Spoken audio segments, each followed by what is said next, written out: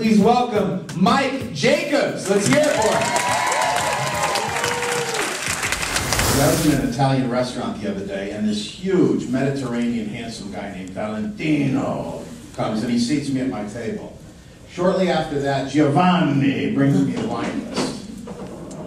And then Marcello brings me tiramisu. And at that very point, I realized we Jews got fucked out of sexy names. The other knock on Jews is that we're not tough. I've got news for you. You are looking at one of the great tough Jews out there. I grew up in the gang and crime-infested streets of Hartford, Connecticut, where violence was an everyday occurrence. Jewish violence. No one gets hurt, but somebody's fucking getting sued.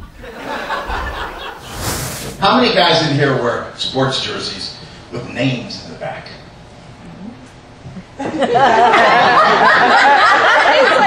do. Are we supposed to believe that at the football game there's 7 Peyton Mannings sitting in a row? Hey, honey, you know who I just saw at the mall? I saw Kevin Garnett. He's a 5'8" white dude. Something's fucked up with our TV. But I have to tell you, at 58 years old, I have to it's my come to Jesus moment. I have had erectile dysfunction issues. Somebody else.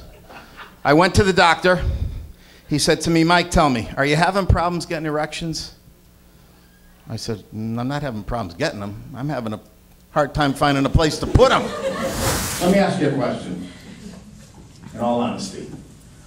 Would you rather the single women get fixed up with Valentino or Kashi? I'm going to tell you right now, Kashi is going to give you a better date.